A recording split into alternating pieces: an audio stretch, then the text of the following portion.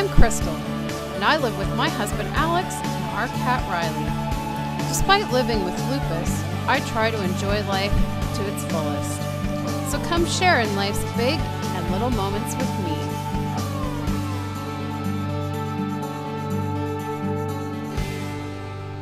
me. In my shoes.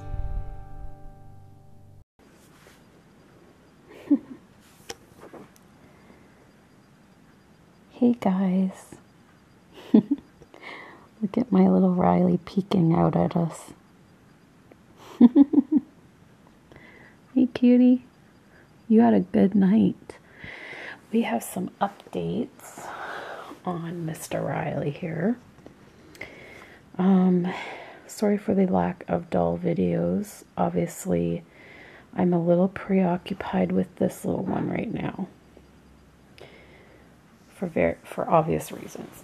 But anyways, I wanted to give you guys a little bit of an update as to what has gone on today.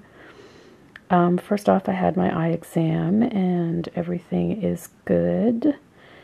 So far, so good. No damage from Plaquenil, but I am at the 5-year mark, so they told me that from this point on, hey buddy, from this point on, they have to be a little bit more diligent, because it's usually after 5 years of being on Plaquenil that you're kind of at a higher risk. But again, it's still pretty uncommon, but they just like to monitor things to make sure that if anything starts to happen, that it's caught early. So that's that. The second thing is, I think we have finally come to a decision in regards to what we're going to do with Riley. So I first off want to thank Lori of Crafty Lori. She's been a vet tech for over 25 years, and she has offered me a lot of wonderful advice and has been part of helping me make a decision.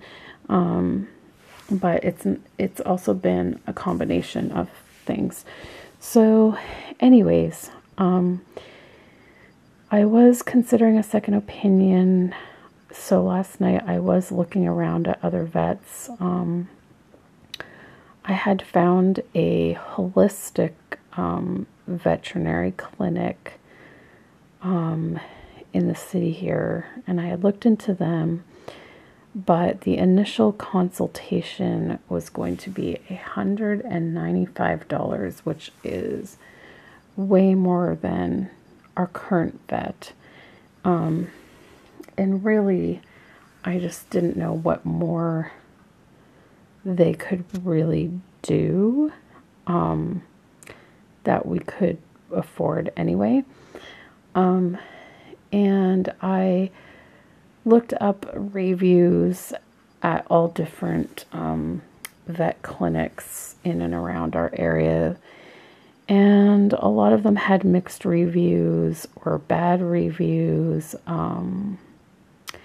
just saying that the vets didn't really seem to care much about the animals, that they seemed just money hungry, and you know, was just saying like, oh, you need to do this test, or this treatment or whatever. So I didn't really like the reviews. And so again, I decided to, I believe I had looked up reviews of Riley's vet back when we got Riley, which is what made us decide to go to his vets in the first place.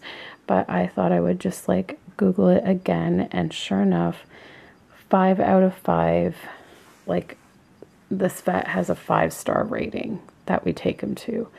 Every single person that left a review was beyond happy with this vet, and had nothing but wonderful things to say. There was nothing less than a 5-star rating straight across the board. 5 stars. So that made me feel a little bit more confident in our vet. It's called the Cat Hospital, and it's just one veterinarian that works out of the Cat Hospital, Dr. Thomas, and she deals strictly with cats, no other animals. It's just a cat hospital. And I've always from day one felt confident in her, 100% trust her, and she seems very knowledgeable. She always seems to be up to date on current research. You know, she's always talking about conferences that she's gone to for, I'm sorry, am I disturbing you by talking? Okay. Oh, you just wanted to switch positions. I get it. Say hi, everybody. He's purring. Can you hear him? He's purring. He also, I noticed last night, has some fur missing under his eye here, and there's a scratch mark there. So he must have scratched himself, and he must have done it yesterday, because that definitely, I would have seen that on Saturday, and I'm sure the vet would have seen it too. So I just noticed that last night. I don't know how he managed that, because I just cut his nails recently, but he did that before a few years ago, so it's not the first time. But anyways, I feel very confident in his vet. And, you know, she always has her laptop with her if she needs to look up any current research or information while we're there. And she's very thorough. And she's always behind on her appointments, because she takes a long time. Like, she takes her time with every client. She answers all of their questions. She doesn't rush the appointment. She never forces the cat to do things that they don't want to do. She's very calm and quiet with the cats, and she talks to them like they were a human patient and treats them like a human. And so she just kind of lets the cat take the lead, and she just has a way about her that she makes the cats at ease. So with that said, I don't think I've decided not to get a second opinion, because I really do trust her, and I actually called her today to ask some questions, just to verify some things. You know, I asked her about the possibility of a fatty tumor, and she explained to me that she has seen plenty of fatty tumors in her career, and she would definitely know right away if it was a fatty tumor just by the feel of it and the location of it. She said if it was a fatty tumor, it would be between the skin and the muscle. But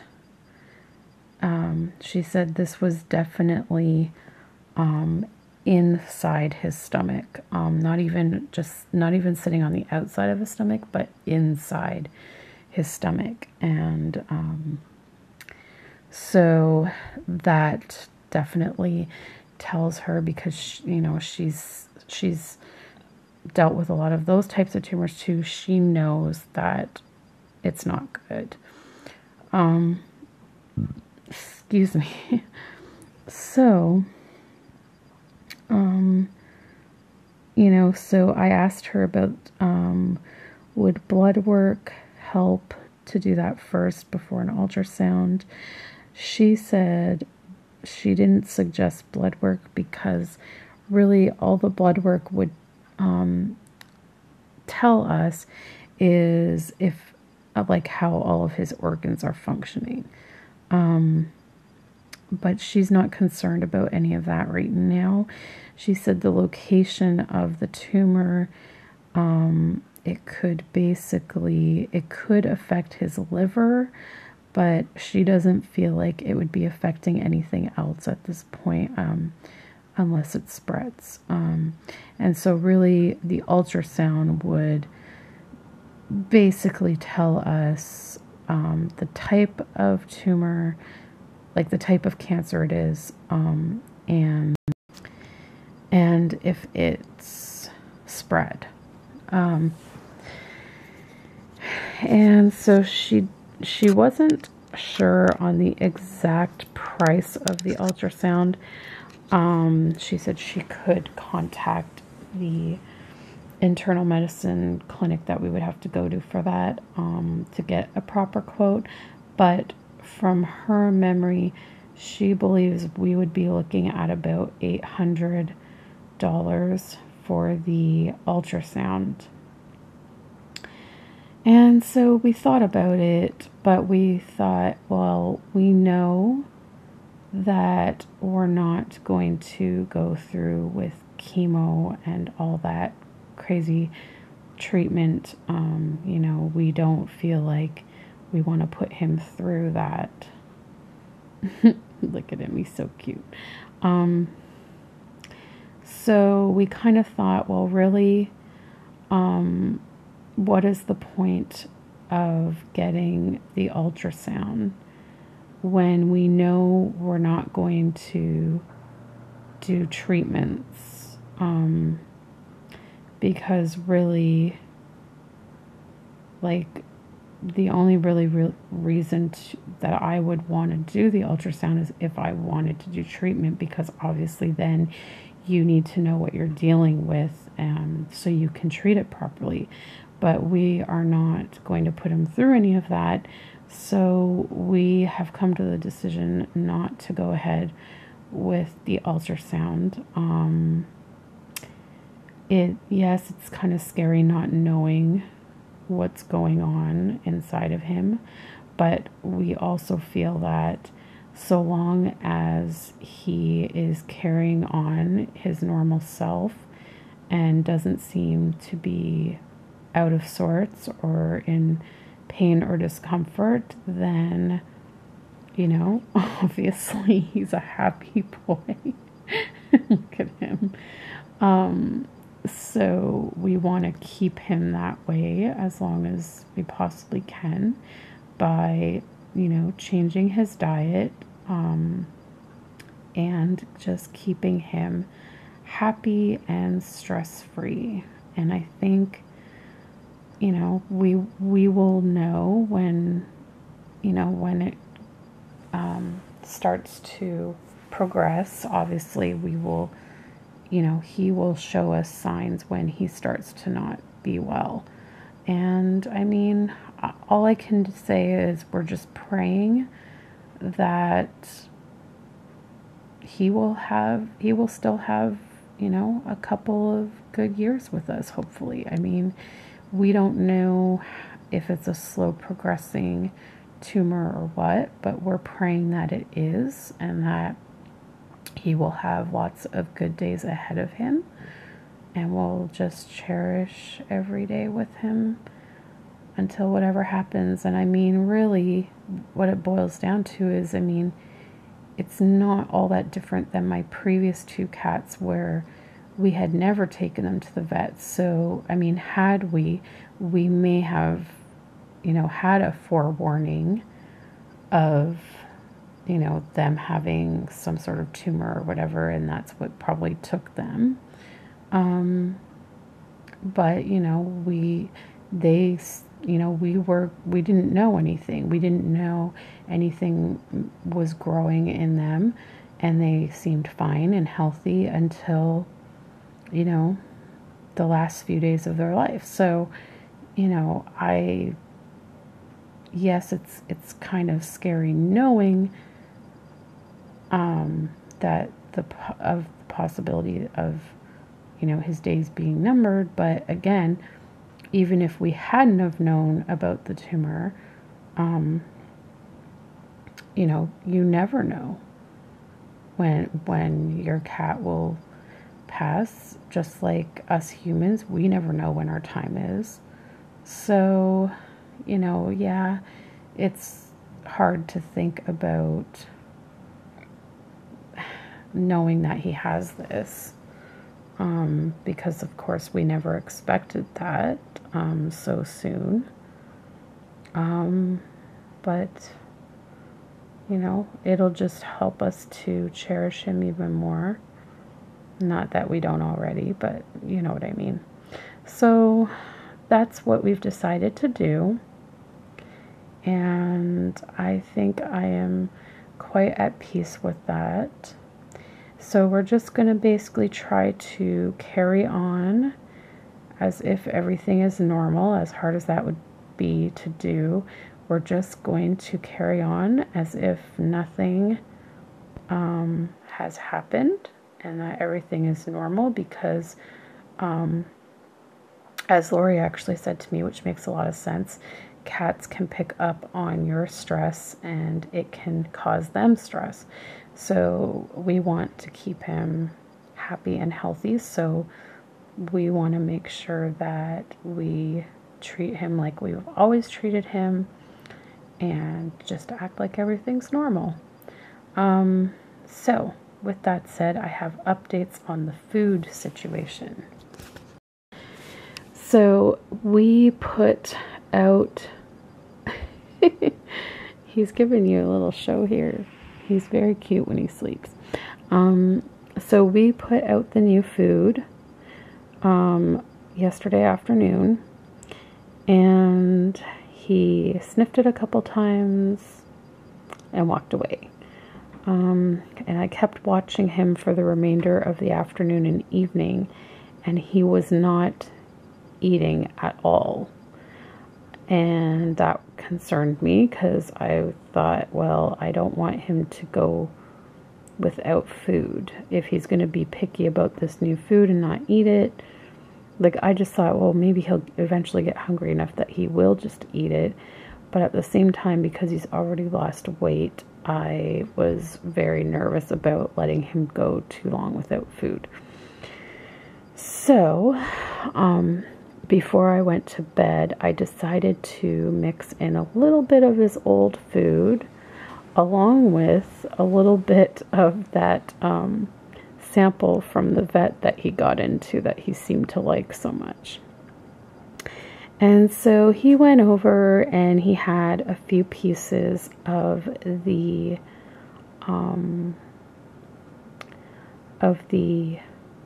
sample. But the strange thing is that he would take a piece from his bowl and carry it away from the bowl and eat it over on the carpet. And then he'd go back to the bowl for another one and do the same thing. And it was like he didn't want to eat near the bowl. It was really bizarre. But he ate some food, and so that made me happy.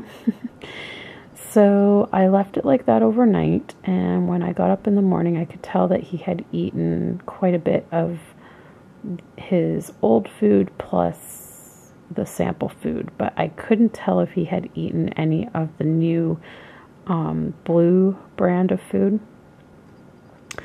But I went off to work, and I was thinking about him all day, worrying about whether or not he was eating.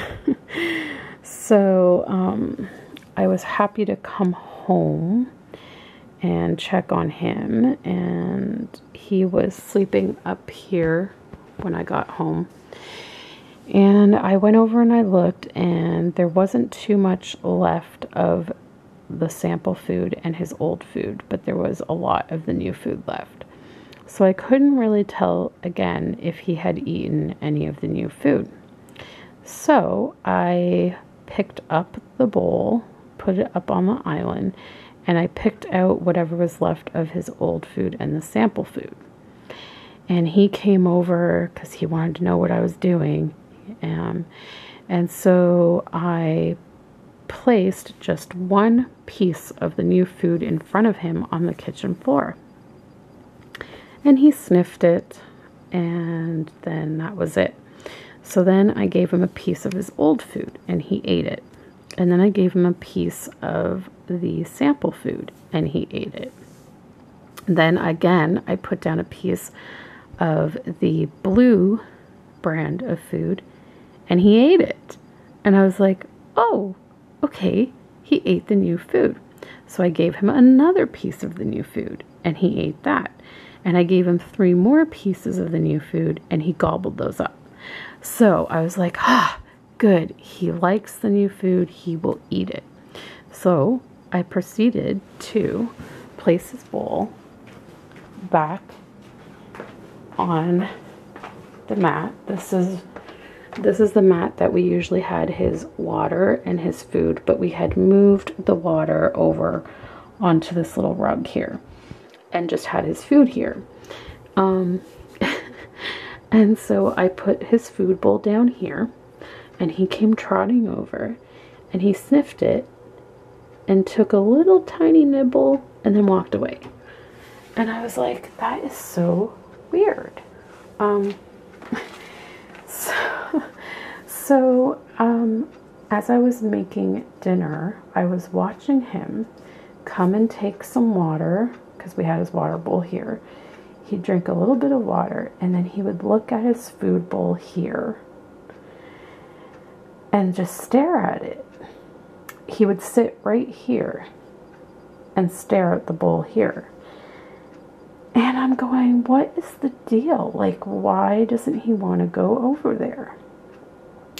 So as I was waiting for dinner to cook in the oven, I decided to take his food bowl and put it right here. And as soon as I did that, he came over and started to devour the food, the new food. And I was like, well, that's interesting. It seems as though he did not like the bowl being there. So I called Alex and I'm like, look at it. I've never seen him eat like this. Like, even with his old food, he would go over here and he would nibble at it, and he would make a huge mess. Like, he'd get all these crumbs. So it wasn't like he was eating full pieces. He was like kind of spitting them out, whatever. And he would have crumbs all over here. And so, you know, he would nibble a little bit and then leave, and then come back and nibble a bit and leave. But he never sat there and really like ate and, you know, good. He was devouring it. And we were shocked. We were like, wow. So Alex was like, oh my gosh. He's like, could it be that he didn't like his bowl there because it's so close to the garbage can? Like, maybe he could smell garbage and it was like, ew, like, why do I want to eat there, right? All these years, this is where his food and water's been. So I was like, okay, I'm going to move his water around the corner here, because Alex had recently read that cats actually don't like their water like directly beside their food, because if food gets in it, they don't like that. So we've put his water over here, and now we have his food on the end of the rug. So it's still kind of in the corner, but it's not. Also, I kind of had the thought that if it wasn't the garbage, maybe he felt a little too confined in this little corner. So we put it here so he has more space. And oh my gosh, guys, he came back later and he ate a lot more. And he has been drinking more water than I have ever seen him drink. He's been coming to drink from his bowl all night. And he's eaten about, well, he ate some from here when I had it here. And then I think he came back about 2 other times to eat from here. And this is like the most I have ever seen him eat or drink, like ever. And he always used to go and jump in the bathtub, wanting us to turn on the tap in the bathtub for him to drink. But tonight, he has not gone in the bathtub at all. He comes right here and has like a really good drink. So I am so relieved and happy that he's eating really well and drinking like better than ever before. And he's actually eating the new healthy food. So that's really good. I just feel bad that we didn't think of this setup sooner. You know, we just always assumed because we would see him eating here that he was okay with this location. But now that I've seen him really eat compared to how he would like nibble, it's clear to me that he probably has never really been a fan of eating in this area. So now that we've moved it, he will hopefully do a lot better with his eating and drinking. And again, I was like, wow, like, why didn't we think of this years ago? You know, so 2 new things we've discovered about the location, and then, you know, the idea of putting a chair by the window for him so he can look outside. And I just feel bad that it's taken us 7 years to figure that out. But at least we did, and we can make those changes now. So yeah, so that is the update, and I'm thrilled that he's eating the new food. It makes me relieved, so I don't have to worry about him going hungry. And I know that he's eating food that is so much healthier for him. So that makes me happy. So yeah, so I've just been watching YouTube and having some dark chocolate. This is like 70% dark chocolate. It is so good. And I'm about to do some reading in the Very Best Canadian Baby Name Book. Looking for names for my Serenity. And I've written down some of your name suggestions that I really liked, but I also want to go through this and get some more ideas because she should be coming home very soon. I believe I will be paying her off around the end of this week, which means she should probably be here within the next week or 2. So I am super, super excited about that. I didn't expect to be able to bring her home so soon, but I'm super happy that I can. So yeah, so I've got to figure out a name for her like ASAP. So I got to look through this.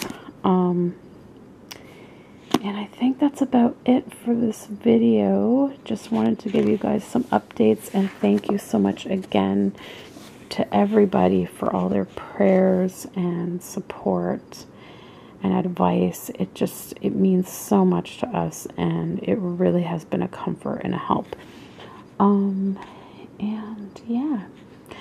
So this week I am planning to take Ben to an indoor playground as well as a big Chapters bookstore downtown. And on Friday afternoon when I get out of work, I am going to go visit Margaret. We figure we should have a little visit before my first day of work because her mom will have to leave like as soon as I get there. So it's been a few months since I've seen Margaret, so I'm sure there's been some changes in her routine and whatnot. So I need to be filled in on all the new stuff, and also, you know, just nice to see Margaret again before I come back.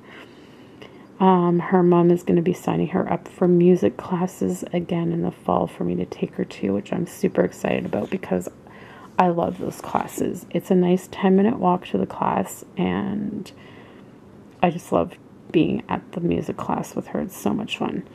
So I am looking forward to that. So I have this week and I have next week with Ben, and then I will be back with Margaret. So anyways, that is it for this video. Thank you so much for watching, and good night from Riley and me.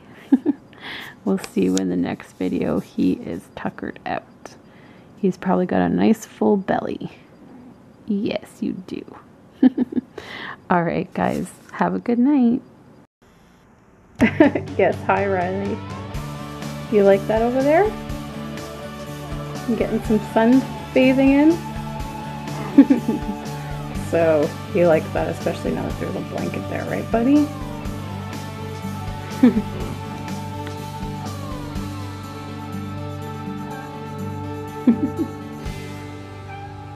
Yeah, there he is. Chilling, getting some fresh air, right, buddy?